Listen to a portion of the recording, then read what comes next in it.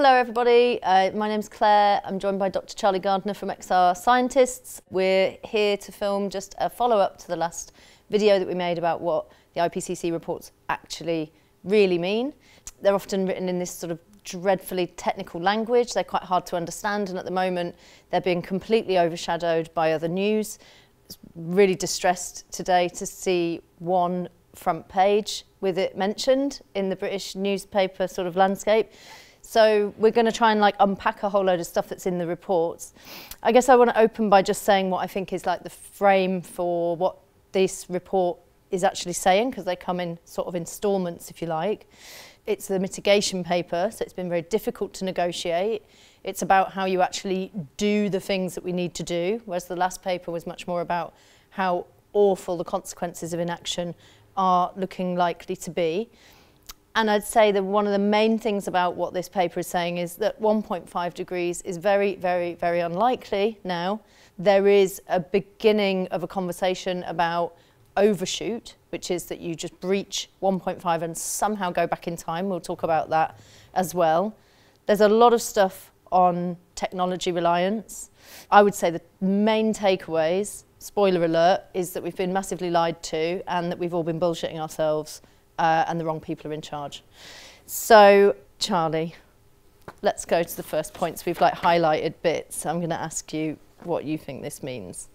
First point is in part of the introduction, it says, increasing diversity of actors and approaches to mitigation. Recent literature highlights the growing role of non-state and sub-national actors, including cities, businesses, Indigenous peoples, citizens, including local communities and youth, transnational initiatives and public-private entities in the global effort to address climate change. But obviously they should have put Extinction Rebellion on that list, but absolutely. What are they saying? So this is saying that the problem is so big that we really need everyone to be involved. We cannot just leave it to our governments, particularly because our governments have such a poor track record and they are failing.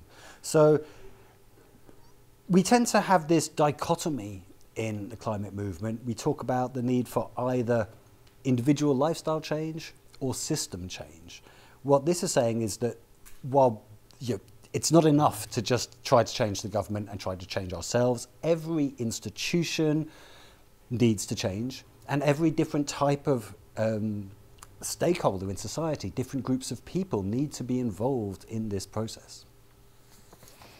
Cool.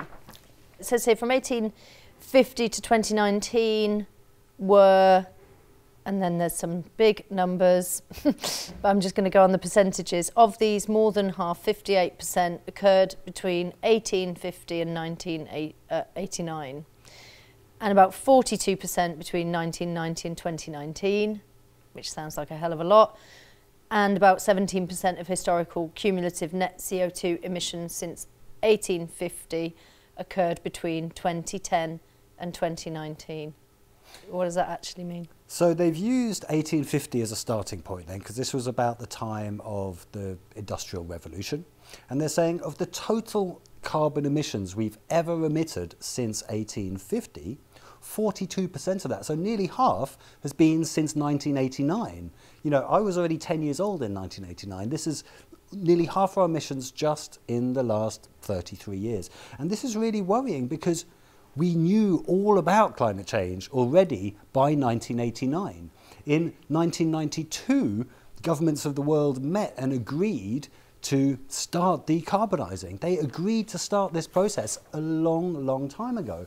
But yet, the words, the agreements, have clearly meant nothing because we've emitted almost as much since 1989 in full knowledge of what the impacts of that would be as we ever did in ignorance beforehand. So just knowing about the problem and talking about the problem hasn't actually stopped the problem. What was really worrying there is 17% of all our emissions since 1850 have been just since 2010. In the 9 years from 2010 to 2019, we emitted nearly a fifth of everything. That's an extraordinary amount of growth in emissions we're having in recent years. And yet the trend is absolutely in the wrong direction.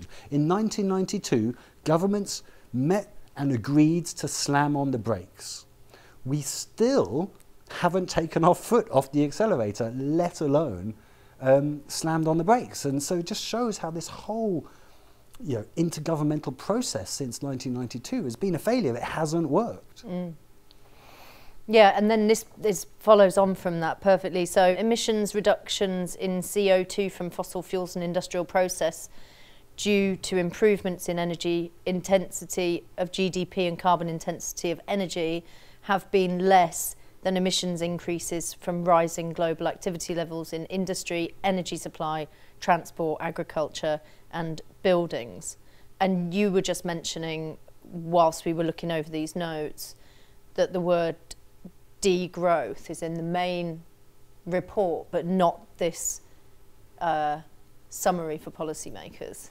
Yeah, so that's really important to note, that this isn't the full report that we're looking at here. This is a synthesis of it, a very brief summary. So the full report is several thousand pages, and that is developed by scientists. This summary for policymakers is agreed by the governments of the world. So obviously condensing a report of several thousand pages into a report of 64 pages means a lot of stuff gets left out.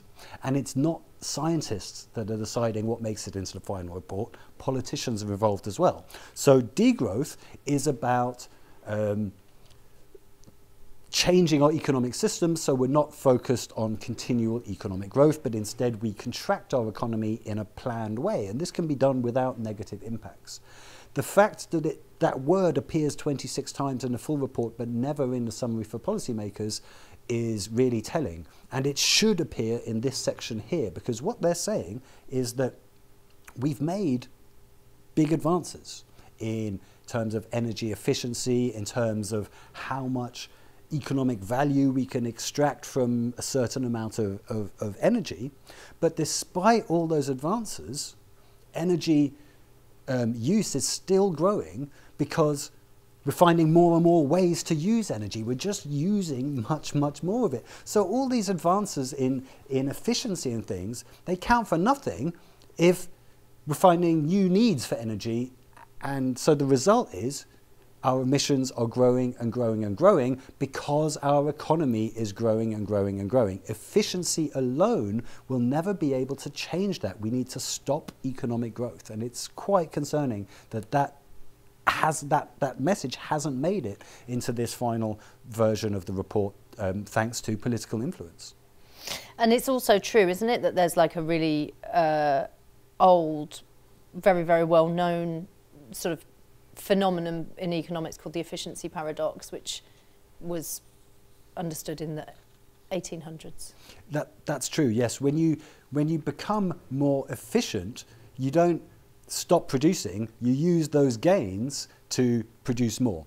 For example, if you developed a way to become much, much more efficient in your work so that you managed to get all your work done by Monday, you wouldn't take the rest of the week off, you'd do more work. Yeah. And this is the same thing we see in our industrial processes. We find ways to become more energy efficient, but rather than using less energy, we just use our energy efficiency to do more work with the energy we have. So overall, energy use continues to grow despite the efficiency. It's like in sustainable fashion, I often talk about it. It's like, it feels like the backbone of sustainability discussions. Let's make things more efficient.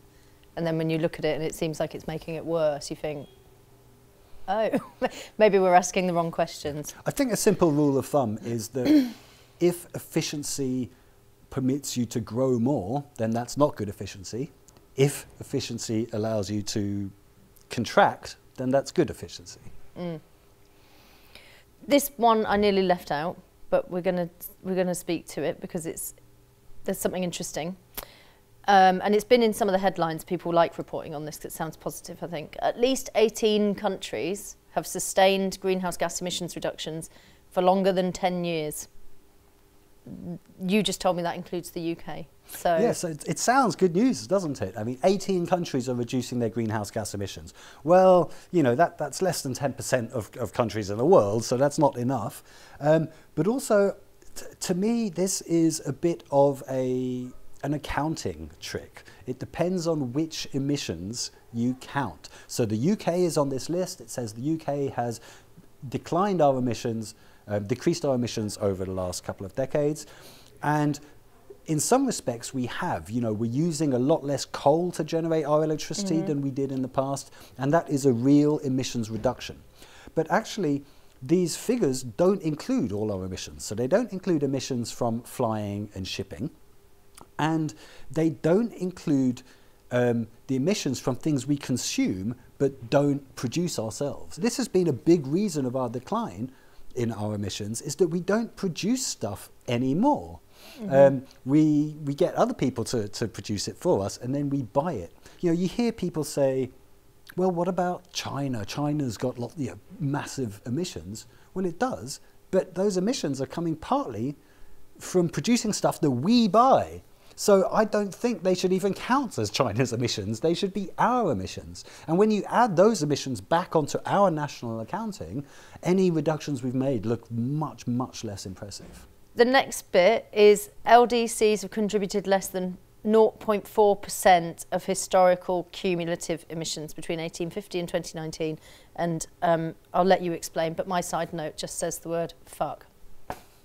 So LDCs are the least developed countries. These are the poorest countries in the world, and there are 46 of them. So these 46 countries, that's nearly a quarter of all countries, have contributed less than 0.5% to all our emissions, going back all the way to 1850. The next sentence in that report refers to SIDS, Small Island Developing States, which have contributed 0.4% of global emissions. So together, the least developed countries and the small island developing states, that's like 84 countries that between them have emitted less than 1% of it. And this is really important to understand, because it means not everyone is to blame.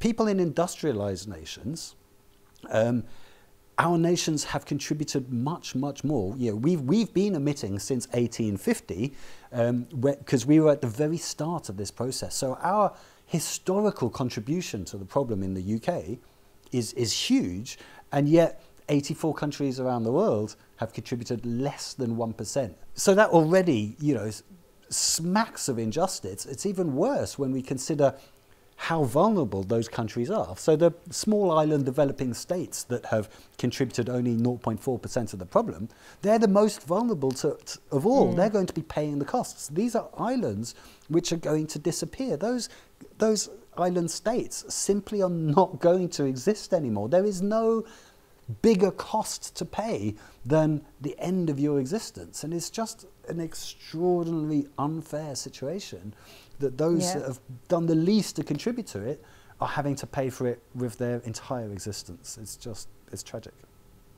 Yeah, it's extreme, isn't it? And then this feels like a positive point, but it ties to the other one, but it worries me that it might not be taken seriously, to be honest. But it says eradicating extreme poverty, energy poverty, and providing decent living standards to all those in regions in the context of achieving sustainable development objectives in the near term can be achieved without significant global emissions growth. Tackling climate crisis basically doesn't have to mean that you can't help people out of poverty in the world, right? So that's what it's exactly. saying. And this is really important because, we have multiple global priorities. It's not just climate change we're addressing here. We do need to eradicate poverty. We do need to end inequality. And we do need to ensure that everybody around the world, no matter where they live, has, access to education and all these important things. Now, some people have argued in the past that one of the problems with decarbonising is that it'll mean that poor countries can't develop. And of course, nobody is saying that. Nobody is saying it's poor countries that have to pay the cost for this. We're all saying it's rich countries that should pay the cost for this. But here, the IPCC are being explicit. Decarbonisation does not have to have any impact on our ability to reduce poverty around the world. We can do both without a problem. So that's good news. That is good news. Yeah, if they do it. Well, so there's more on finance flow and stuff later, but globally, the 10% of households with the highest per capita emissions contribute 34 to 45% of global consumption-based household greenhouse gas emissions, while the middle 40% contribute 40 to 53%, and the bottom 50% contribute 13 to 15%. so this is really important because it points to how it's not humanity that is driving climate carbon emissions, it's economic consumption, it's wealth.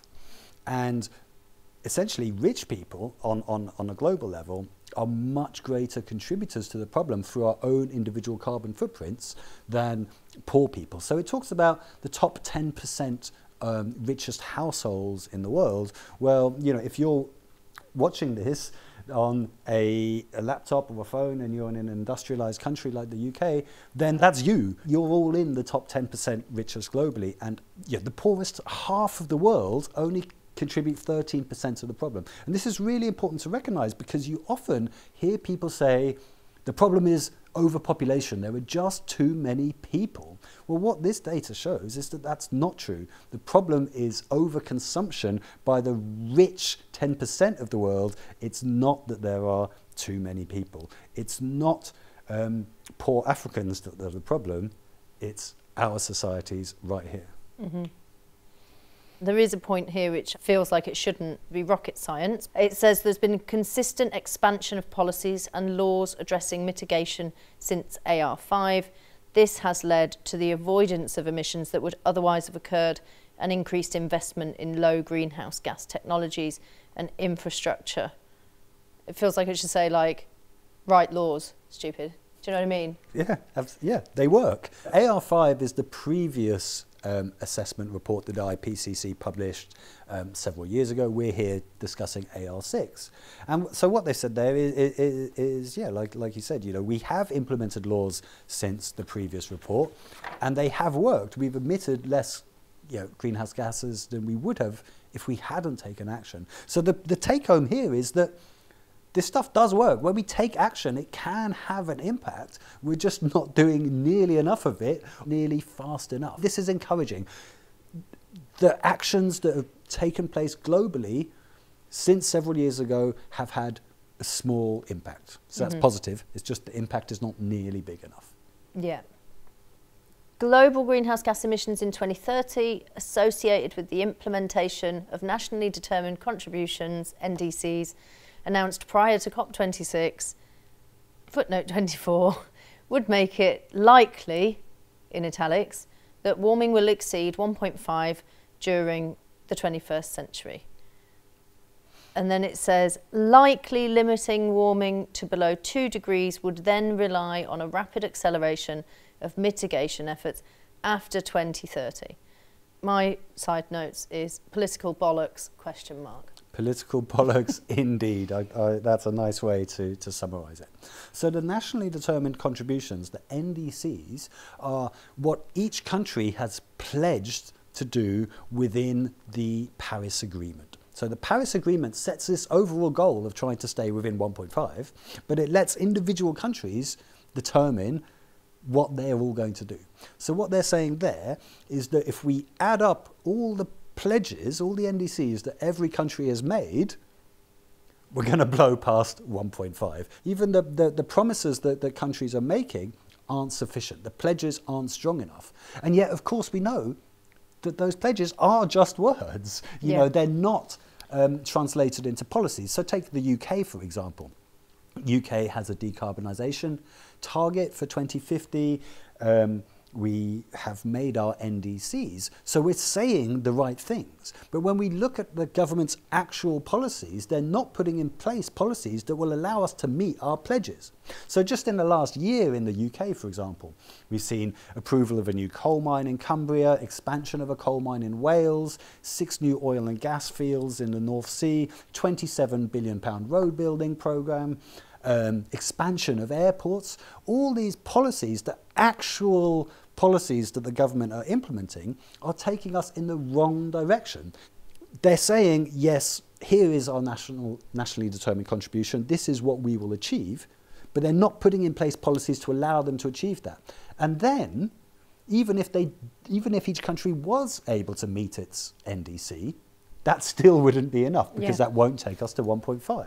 It's politics getting in the way of what needs to be done. Kevin Anderson, of the one of the most high-profile climate scientists in the UK and indeed the world, he says, there are two separate planets. There is the real world, in which science and the rest of us live, and there is this other world that the politicians exist within, and there's just no connection between them. And this is really, really serious, because this is not a game of politics. This is about our planetary system, and you just cannot negotiate with physics.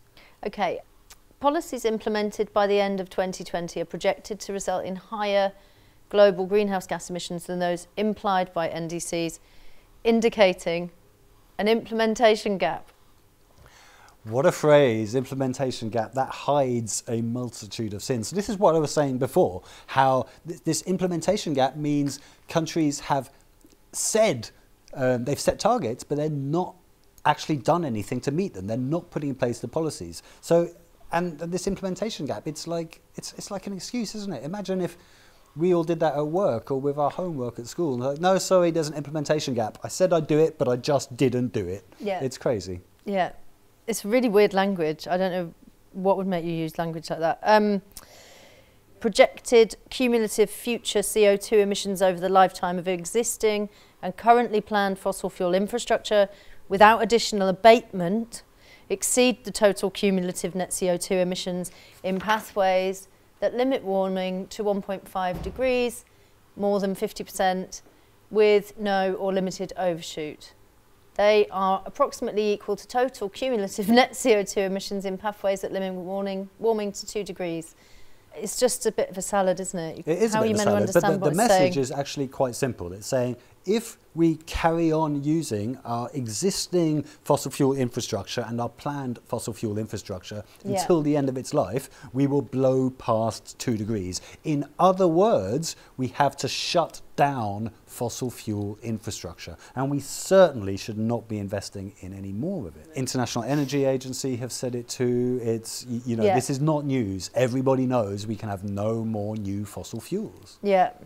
Global greenhouse gas emissions are projected to peak between 2020 and at the latest before 2025 in a global modelled pathway that limit warming to 1.5 degrees with 50% or more than 50%.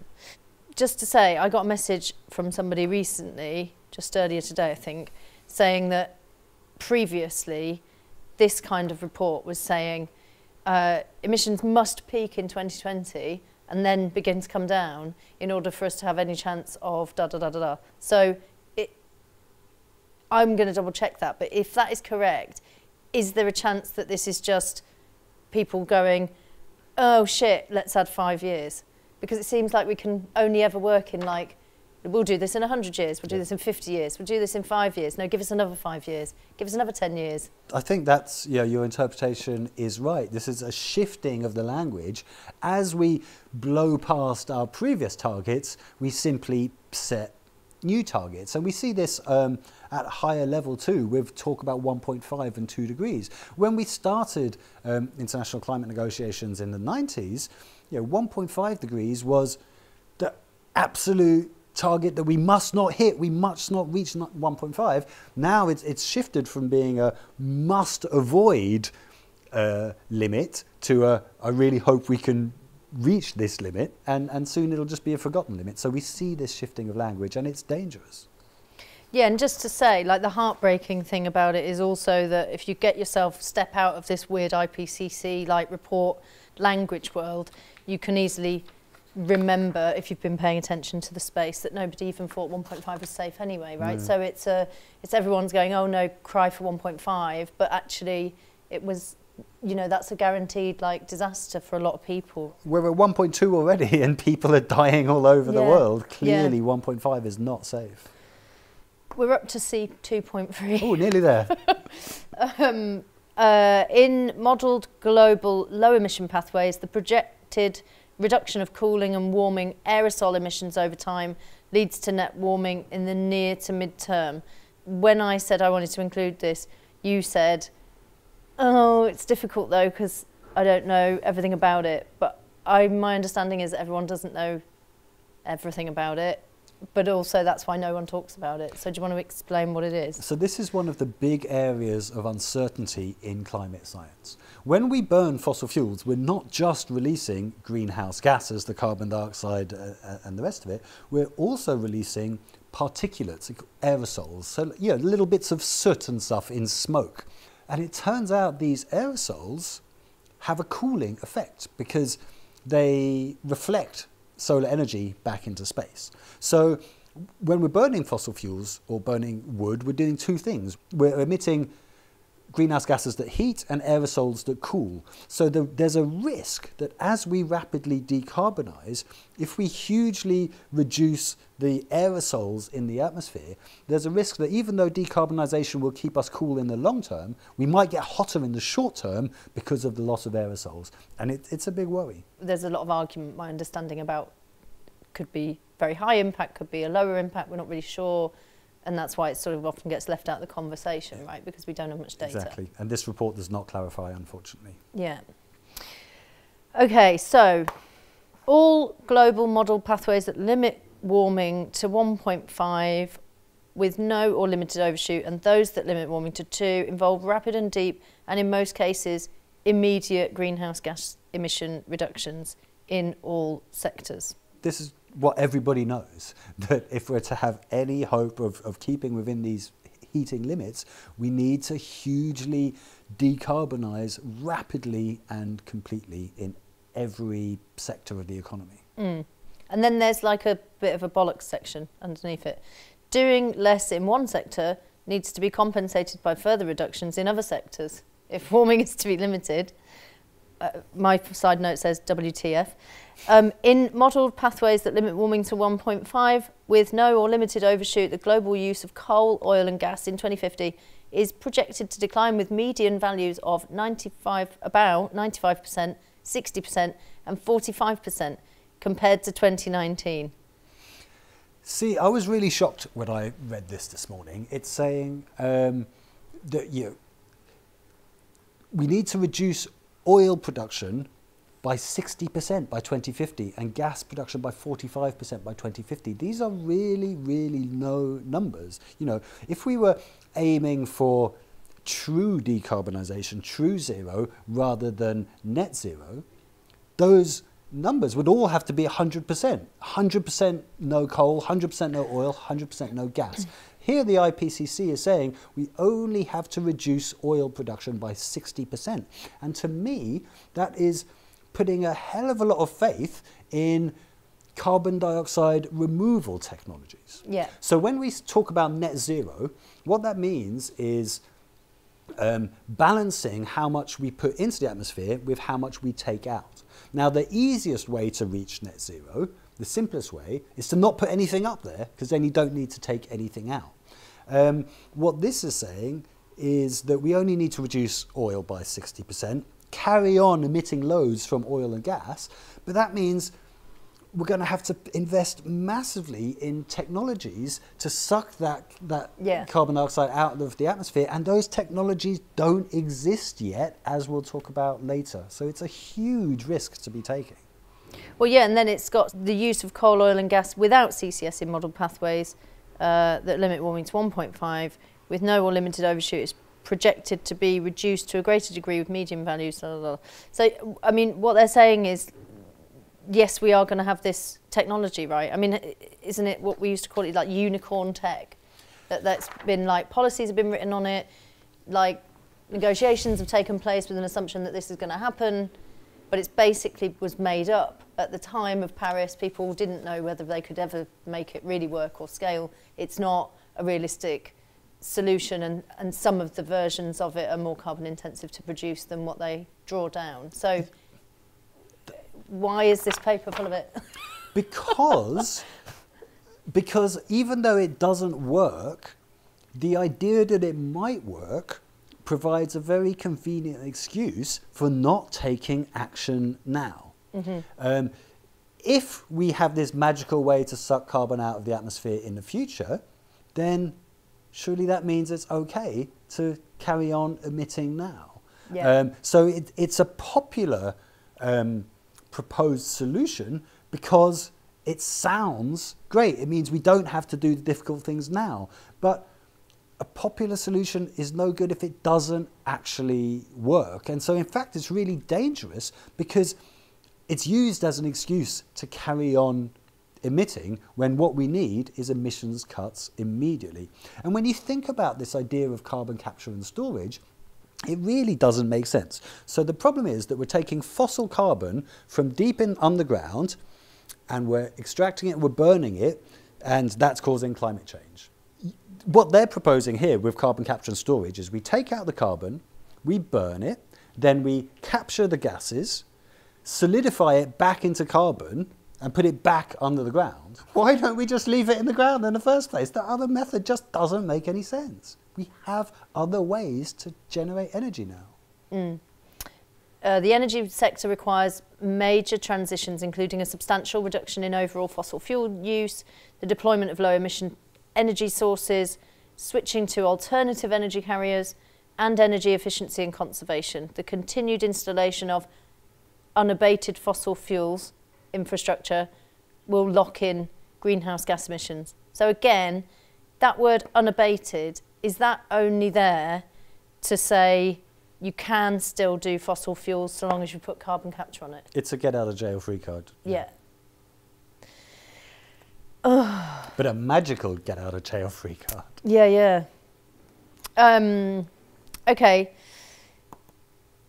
This is good.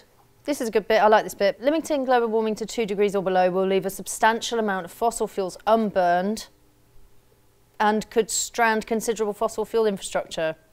Then it says, depending on its availability, CCS could allow fossil fuels to be used longer, reducing stranded assets. So this is like basically a load of waffle to protect stranded assets, right? Yeah, huge amounts of money is invested in fossil fuels and fossil fuel infrastructure, but those fossil fuels have to be left in the ground if we're going to get out of this alive. So that means it's a bad investment. You're not going to get your money back on your investment because we have to shut down fossil fuels. We're not going to be allowed to burn them. You're going to lose your money. So when we think about how much money, I think it mentions up to $4 trillion there. Yeah. When we think about how much money is tied up in this fossil fuel infrastructure and saving the world from climate change means that money can't be recouped, then we start to understand why we're not seeing any action. Because the richest, most powerful sectors, people in our global societies, they have some of their money invested in fossil fuels and they don't want to lose their money. So they are choosing the destruction of life on Earth. They are choosing genocide so they can protect their money. It's just the most incredible, just wrong that you can imagine. It's deeply, deeply disturbing. And that's the other thing about this paper being separated from the last one, isn't it? That you can look at this and it's really dry, it's all about policy, it's all really technical, whereas the last paper, I felt at least, if you read into it, you could understand this has like grave humanitarian implications. Secretary General said this is an atlas of human suffering.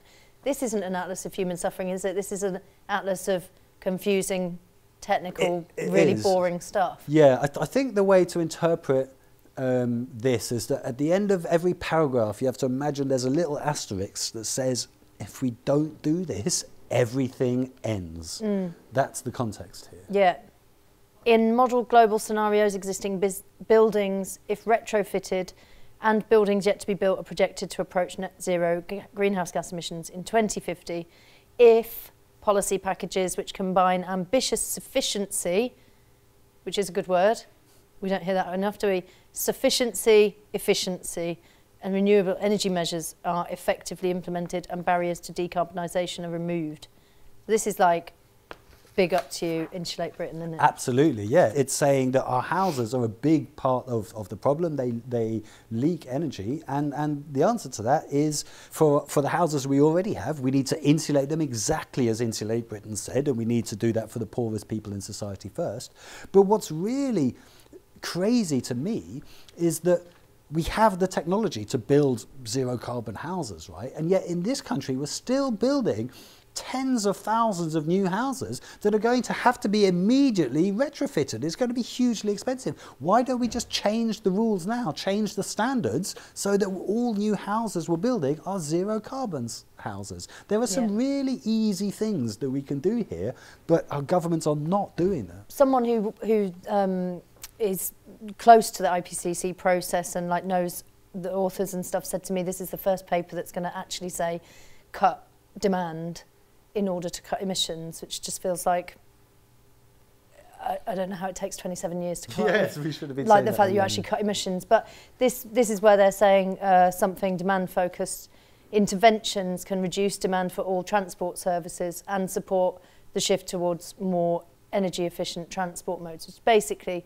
like saying, if we can make it nicer for people to walk and cycle and get out of private cars and all of that, then you can just reduce the demand on the transport sector, Absolutely. right? I mean, it's just not.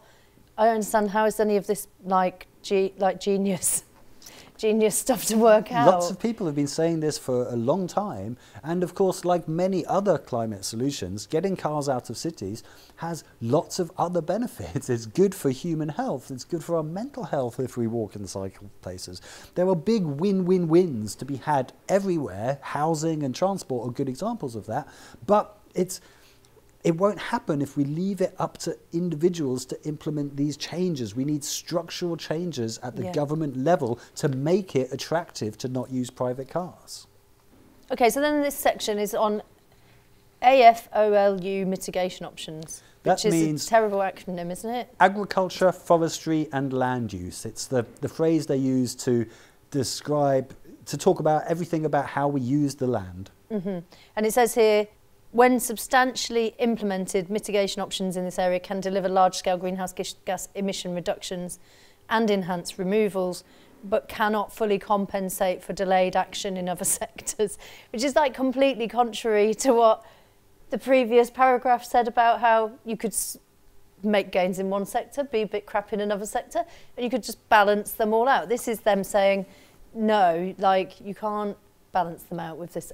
It's a bit, I don't know, it feels very confused to me in that way. It is slightly unclear, but the message here is a key one and a very important one. It says we need to protect nature and we need to restore nature, and that can be a big contribution to the issue. However, it does not replace stopping burning fossil fuels. We need to do both of them at the same time. And this is really important because we see a lot these days, companies, governments, everyone going, oh, it's all right, we planted some trees. Like as if that's fixed everything. The IPCC are very clear, protecting nature is not an alternative to stopping fossil fuels. We need to do both. And then there's like risks, right, with land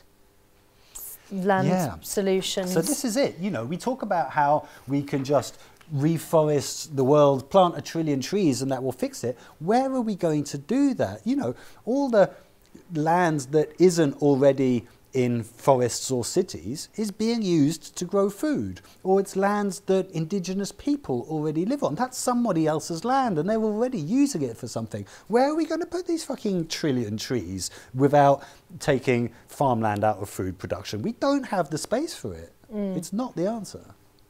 And then here, demand-side mitigation encompasses changes in infrastructure use, end-use technology adoption, and socio-cultural and behavioural change. There's some stuff in here, isn't there, also about like digital technology and how it can sort of help, but it can also make everything worse. There are lots of different pieces in the puzzle here. Everything has to change, and yes, digital technologies and other technologies are part of the solution, but ultimately, nothing fundamentally changes the bottom line, which is stop burning stuff. This is my worst section of bullshit in the whole paper, I think. Upscaling the deployment of CDR depends on developing, which CDR is carbon dioxide removal, depends on developing effective approaches to address feasibility and sustainability constraints, especially at large scale. So, like, we need to address feasibility of carbon dioxide removal, which means it's not feasible, right? Exactly, and yet this whole report is built around this. You know, when they said earlier we only need to reduce oil by 60%, that was based on the fact that we can, you know, use CDR to sort out the remaining 40%. But now they're saying CDR is not feasible. We need to overcome the feasibility constraints. I've never seen more weaselly language than overcome the feasibility constraints. It doesn't work, is what they're saying. Okay, and then on to cost. So the global economic benefit of limiting warming to 2 degrees is reported to exceed the cost of mitigation in most of the assessed literature. So that's something we've all heard before, right? It's cheaper to do it. Taking action is cheap. And so I don't even like this word cost, because it's not a cost. It's an investment. It will get paid back multiple times over. And in fact, I don't even like the framing about, you know, even talking about the finance of this, because when we say, oh, how expensive is it? We're tacitly saying, oh, can we afford it? Fuck that. It's not a choice. None of this stuff is optional. We have to do all of it or everything ends and we won't have life on this planet anymore. So who cares how expensive it is? We just got to do it. Nevertheless, it is obviously encouraging that, you know, this is a wise investment. It will pay itself back. Tracked financial flows fall short of all levels needed to achieve mitigation goals across all sectors and regions. The challenge of closing gaps is largest in developing countries as a whole. Scaling up mitigation financial flows can be supported by clear policy choices and signals from governments and the international community. So part of the problem here is that we're not paying for what needs to be done. When it talks about global financial flows, it's how much we're investing in decarbonisation, and it's just not happening. Yeah, and the paper's also saying that poorer countries just can't deploy innovation and all of that stuff in the same way, right? Because they need the cash to do it. Absolutely. So that puts extra emphasis on us in the wealthy countries, not just to support others in the transitions that they need to make, but to make our transition faster. Here we are making excuses for not acting, but we can afford to act. Other people can't afford to act. And so really we shouldn't be making excuses. We should be showing leadership. I would love this like analogy. Imagine if you're like in a building and the fire alarm goes off and nobody runs out of the building because the fire alarm's going. They only run out of the building if other people run out of the building. It's not the alarm that makes you do the behaviour, it's the other people's behaviour, right, that makes you do the behaviour. So this is like an easy way to understand collective sort of global action problem. Okay, so this is staggeringly like stupid thing to read, considering the situation we're in. There is sufficient global capital and liquidity to close global investment gaps given the size of the global financial system, but there are barriers to redirect capital to climate action, both within and outside the global financial sector. We can afford it. This planet is rolling in money, right? There is so much capital around, but it's really unevenly distributed. Some people have money, some people don't. As a global society, we can easily afford to address climate change. The reason we're not is what it calls barriers. In other words, the people that have the money don't want to spend it on this critical, urgent action that needs to be taken. Like a Pyrrhic victory, isn't it? That you basically like win out in this economic game, but you destroy the ground in the meantime. What are you going to use your money on a dead planet? What's the point of accumulating all this money when the planet's going to be dead? You're not going to Mars, mate. Spend the money on saving this world we have. Come on. Maybe we should send some of them to Mars. Well. And then lastly, international cooperation is a critical enabler for achieving ambitious climate change mitigation goals. And then it says the UNFCCC, Kyoto Protocol, the Paris Agreement are all supporting rising levels of national ambition, one of my least favourite words in the climate space, ambition, and encouraging development and implementation of climate policies, although gaps remain. So we need to all act together. Countries need to work on a coordinated basis. And yeah, this is, I mean, it's obvious, but it's fundamentally important. And we need to keep reminding ourselves of that, because as climate change gets worse, there's going to be a temptation on some sides to retract to individualism, and countries will become more isolated and just scrapping for the last bits of what's left. But that's absolutely not the path we should go down globally. We need to work together. Mm-hmm.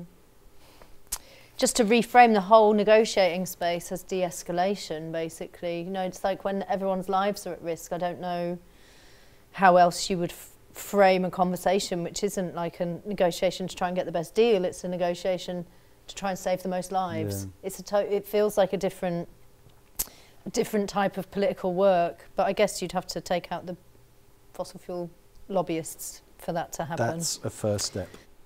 So with the release of this report, there was also yesterday like a press conference. Antonio Guterres made some quite extraordinary statements. I don't think anyone could say it better. He sounded like he was sounded like he joined XR to me from what he was saying.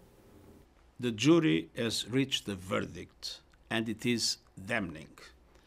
This report of the Intergovernmental Panel on Climate Change is a litany of broken climate promises.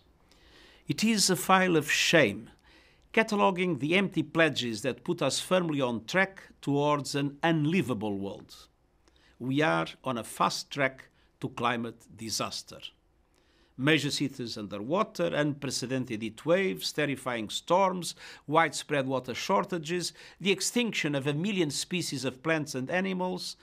And this is not fiction or exaggeration. It is what science tells us will result from our current energy policies. We are on a pathway to global warming of more than double the 1.5 degree limit agreed in Paris.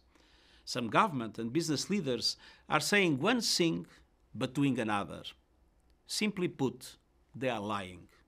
And the results will be catastrophic. This is a climate emergency. Climate scientists warn that we are already perilously close to tipping points that could lead to cascading and irreversible climate impacts. But high-emitting governments and corporations are not just turning a blind eye. They are adding fuel to the flames. They are choking our planet based on their vested interests and historic investments in fossil fuels, when cheaper, renewable solutions provide green jobs, energy security, and greater price stability. We left COP26 in Glasgow with a naive optimism based on new promises and commitments. But the main problem, the enormous growing emissions gap, was all but ignored. And the science is clear. To keep the 1.5 degree limit agreed in Paris within reach, we need to cap global emissions by 45% this decade. But current climate pledges would mean a 14% increase in emissions. And most major emitters are not taking the steps needed to fulfill even these inadequate promises. Climate activists are sometimes depicted as dangerous radicals. But the truly dangerous radicals are the countries that are increasing the production of fossil fuels. Investing in new fossil fuel infrastructure is moral and economic madness. Such investments will soon be stranded assets, a blot on the landscape and a blight on investment portfolios. But it doesn't have to be this way. Today's report is focused on mitigation, cutting emissions. It sets out viable, financially sound options in every sector that can keep the possibility of limiting warming to 1.5 degrees alive. First and foremost, we must triple the speed of the shift to renewable energy. And that means moving investments and subsidies from fossil fuels to renewables now. In most cases, renewables are already far cheaper. It means governments ending the funding of coal, not just abroad, but at home. And it means climate coalitions made up of developed countries, multilateral development banks, private financial institutions, and corporations with adequate technologies supporting major emerging economies in making this shift. It means protecting forests and ecosystems as powerful climate solutions. It means rapid progress in reducing methane emissions. and it means implementing the pledges made in Paris and Glasgow. Leaders must lead, but all of us can do our part. We owe a debt to young people, civil society, and indigenous communities for sounding the alarm and holding leaders accountable. We need to build on their work to create a grassroots movement that cannot be ignored. If you live in a big city, a rural area, or a small island state, if you invest in the stock market, if you care about justice and our children's future, I am appealing directly to you. Demand that renewable energy is introduced now at speed and at scale. Demand an end to coal-fired power. Demand an end to all fossil fuel subsidies. Today's report comes at a time of global turbulence. Inequalities are at unprecedented levels. The recovery from the COVID-19 pandemic is scandalously uneven. Inflation is rising, and the war in Ukraine is causing food and energy prices to skyrocket. But increasing fossil fuel production will only make matters worse. Choices made by countries now will make or break the commitment to 1.5 degrees. A shift to renewables will mend our broken global energy mix and offer hope to millions of people suffering climate impacts today. Climate promises and plans must be turned into reality and action now. It's time to stop burning our planet and start investing in the abundant renewable energy all around us. So what an amazing thing to hear from the Secretary General of the United Nations. This is not an activist. This is one of the most important global leaders there is. And he is saying climate activists are right. Extinction Rebellion are right, and the governments, like the British government that are pursuing a fossil fuel agenda, they are the extremists. We're not the extremists here. And this is, obviously, it's hugely vindicating for us that have been doing this, but I hope it's really empowering for others that aren't yet involved in the climate movement. Respectable people, David Attenborough, Antonio Gutierrez, they are on our side. They know we're doing the right thing. And there's never been a more important time to become a climate activist, you know, one of these non-radical climate activists. Those of us that are in the climate movement, I think for most of us, it's been a really transformative experience. We are happier, healthier people now because we're doing something rather than sitting at home going, oh, fuck. So join us.